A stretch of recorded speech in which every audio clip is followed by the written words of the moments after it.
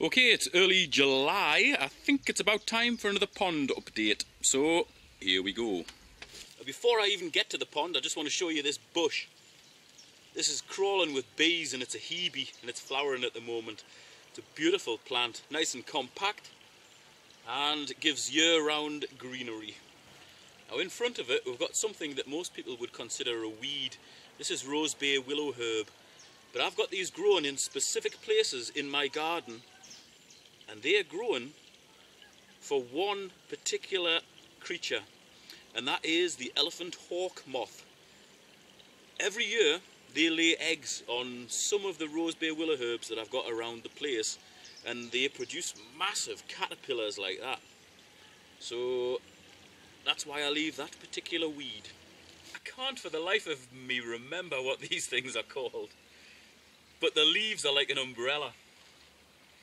It's the sort of thing you'd expect to see a gnome sheltering under when he's fishing by your pond. But I've got a few good clumps of these and they provide great colour and great cover. The colour is green, but I like the colour green. Unfortunately we've missed the tree heathers flowering. They get loads of little clusters of white flowers on, and the smell from them was absolutely divine. It was like sweet honey.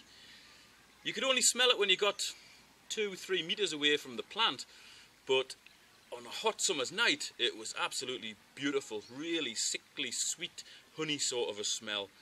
I love these things. All my bamboos are doing quite well, and the willow here has come away from nothing to being about 5 or 6 feet tall already. So I cut that down every single year and it comes away again. Creates lovely straight growth, and I use that for various projects around the garden, including a willow shelter. And if you're interested in seeing how to build a willow shelter, click the link in the video description. The vegetation all the way around the side of the pond has gone absolutely berserk. Most of it is 5 or 6 feet tall, and it provides excellent cover for the fish and a little bit of protection from the heron as well. Now the last time I did an update video, I actually had a fence all the way around here, and that's taken down now. It's gone, and it really opens it up. I suppose it does make it a little bit more vulnerable to the heron, because now it can just walk right up to the edges. But so far, fingers crossed, it hasn't been here. Here we've got one of the iris. This is Iris pseudochorus, also known as yellow flag. Lovely yellow flowers which really stand out against the greenery around the pond. And this one's another iris. This is American water iris. Now this one's a plant that I don't really want in the garden. This is St. John's wort, but it gets quite nice yellow flowers. It gets nice big black berries on in the back end of the year, and it's pretty good cover for all the little birds and everything, and mice and everything else that lives in the garden. So I tend to leave it. Every couple of years I'll take it right down to the roots, but it will come away again, and it self-seeds all over the place as well. Here we've got some pendulous sedge. See why it's called pendulous sedge, because these are just literally like pendulums swinging in the breeze. They're not quite ready yet, but if I give them a rub you can see all the seeds dropping off. They're a nice plant, evergreen, and they do get these lovely big seed heads on in the summer. Now, I didn't notice this plant when I did the update last time. This is either a black currant or a red currant. Look at all the berries on there. I haven't got any colour yet, so I don't know whether they're black or red. And that's a bit floppy, it's hanging over the path, so I think I'm going to tie it up to this little remaining bit of fence. This is a nice plant. This grows in hedgerows and in bogs all around the UK. It hasn't flowered yet, but it gets lovely white flowers. And it creates a lovely sickly sweet smell, normally in August up here. I imagine it would be a little bit sooner down south, but that is meadow sweet, Filipendula ulmaria is its Latin name. And here we've got what looks like dock leaves, but they're actually from a plant called bistort, and that's a little bit past its best, but that is a lovely pink flower. It's almost orchid-like the way it comes up. See all the seeds dropping off there now. And that actually smells of rotten meat because it's pollinated by flies. Blech. Here we've got some lovely tall water mint. There you go, have a smell of that. Whoa, lovely. Hasn't flowered yet, but it gets like dark purple burrs round here. Little balls of flowers, little clusters all the way around the stem. It's a lovely plant. Look at me gunnera, they're doing well. I think in the last update video they were only about this high, they weren't very big at all. But here they're getting much bigger. And these lads can actually get up to about 8 feet tall. They tend not to do that here for some reason, maybe they're just not mature enough, but they can get about 8 feet tall. Oh, there was a duck nearly landed on the pond there, but it saw me and flew off. No, what was I saying? These can get about 8 to 10 feet tall. 8 is most common, and that is a bloody big plant. 8 feet tall, and these leaves can be absolutely massive. You can literally shelter 2 or 3 people under one leaf when these things are mature. Gigantic. See how thick this is? It must be, at the bottom, nearly 2 inches thick.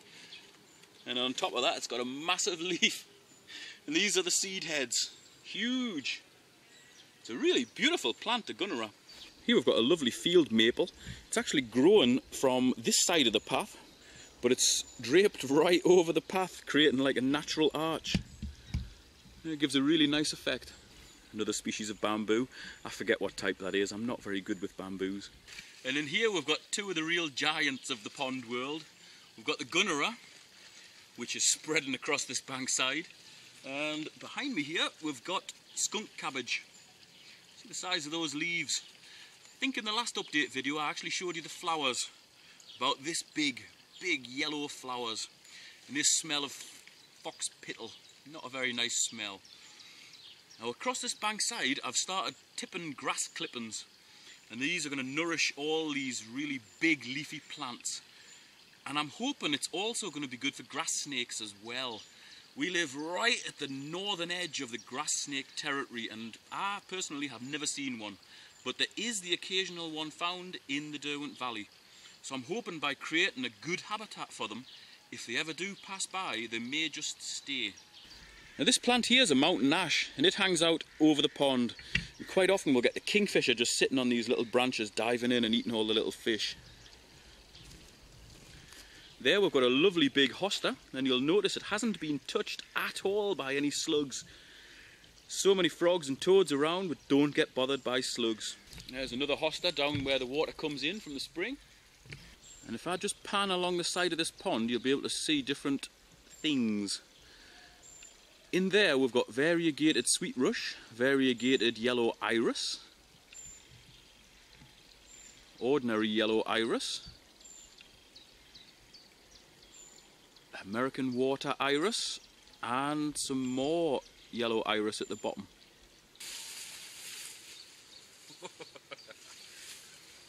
It's like a forest up the top end of this pond.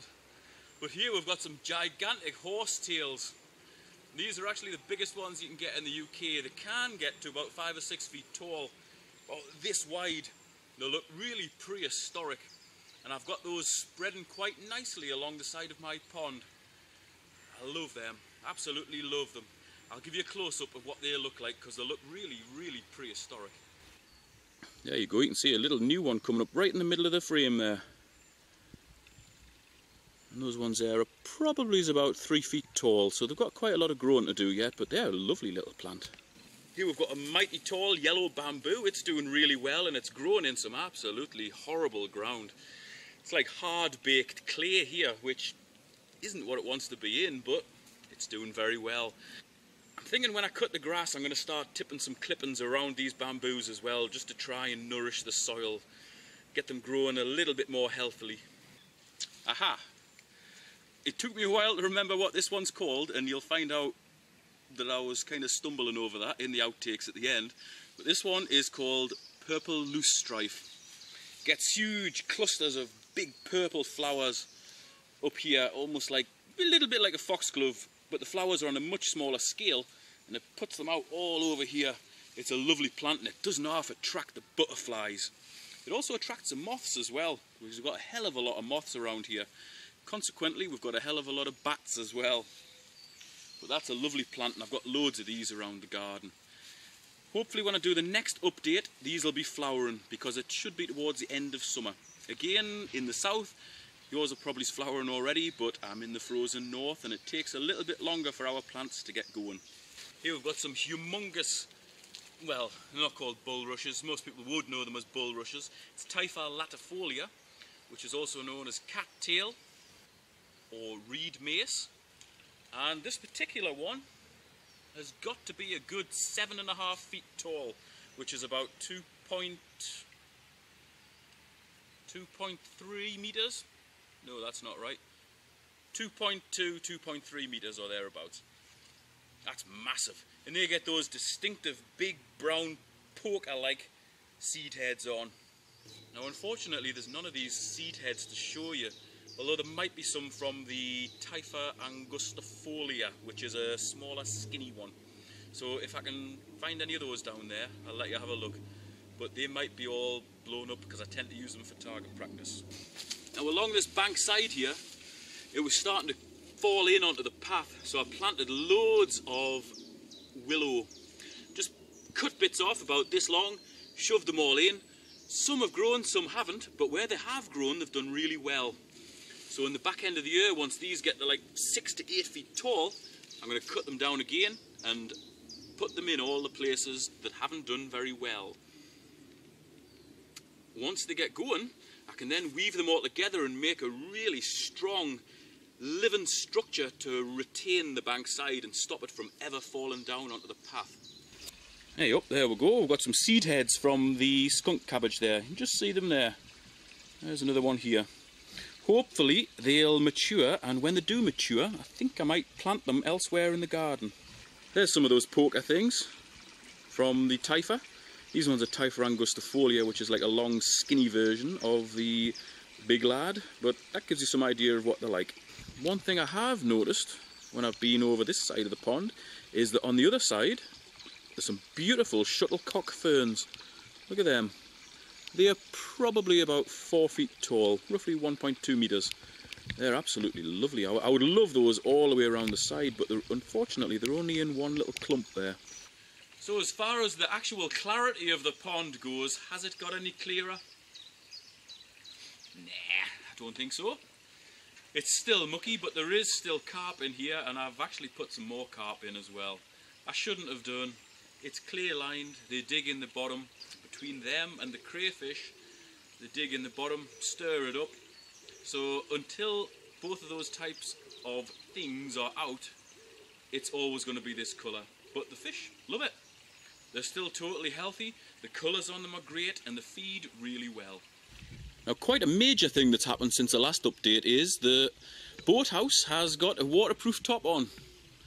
I had loads of liner spare from when I shut the shop, so there's lumps of liner over here to make it totally waterproof. And this is where you access for the boat. The boat's still full of manky water, I haven't cleaned that out, but I'm going to drag that down onto the lawn and give it a good jet washing off. And once it's placed back under here, it should stay bone dry. Awesome. I'm not sure how well this is going to pick up, but I've got an absolute nation of small rudd in this pond. You should be able to see that. I've chucked a bit of food in for them, and there's literally thousands upon thousands of small rudd in here. Hell of a population. Yeah, that was probably one of the trout. And there's one of the terrapins. There's plenty of them fellas. Big scabby goldfish. God, that was a monster. Must have been nearly a foot long, that. There's another one sunning itself on a big log that I dragged into the pond. Now over there's a big red carp underneath that floating weed somewhere. It's just making the weed move. And it never seems to come to the top, and really, to be honest, I can't remember putting that fella in. There it is. And that'll probably be the best part of 2 feet long. That's a bit of a monster. Here's just a quick overview of the pond. We've removed the fence from here all the way around to that platform there. So there's no fence around this bottom end, and it looks a lot better without the fence. See how much all the greenery's really come away on the sides of the pond. It's grown absolutely hellish. Really filled it in.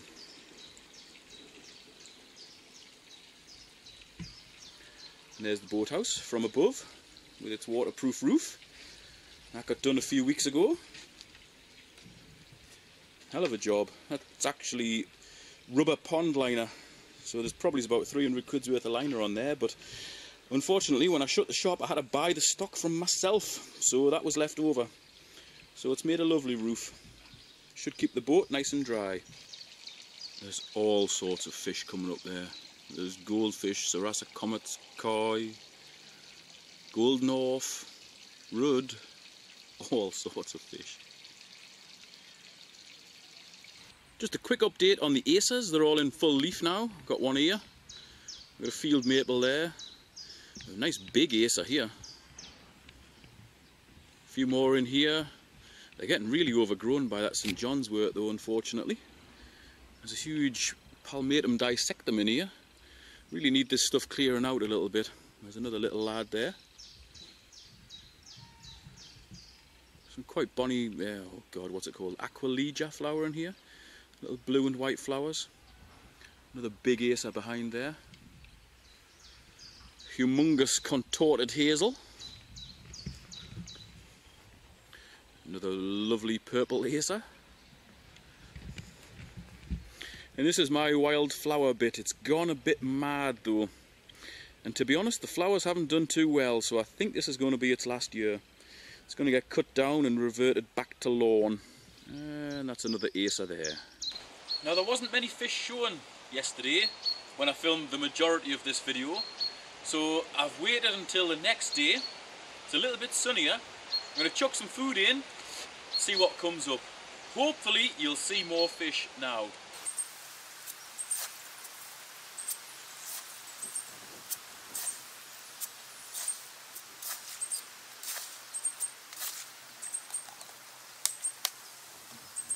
Ah, there's something I didn't manage to get yesterday. One of the water hen chicks being fed by the adult.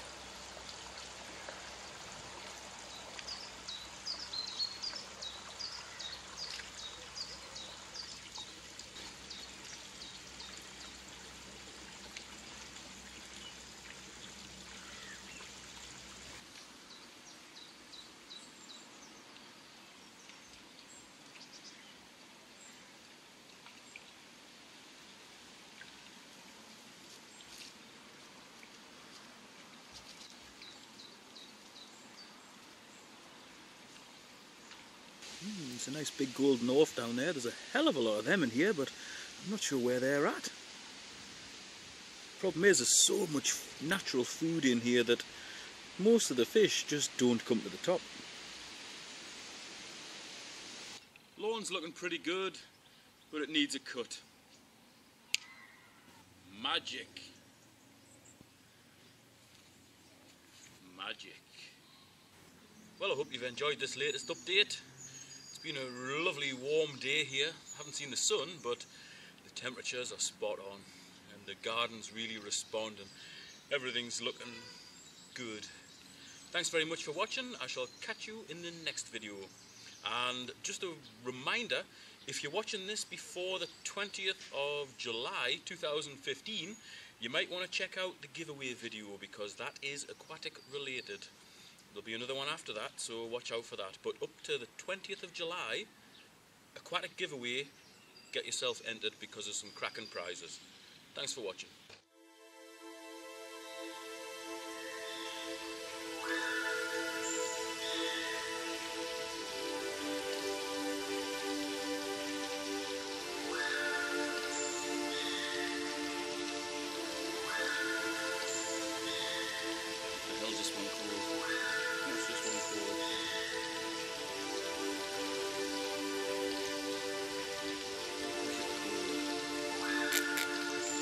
Yeah.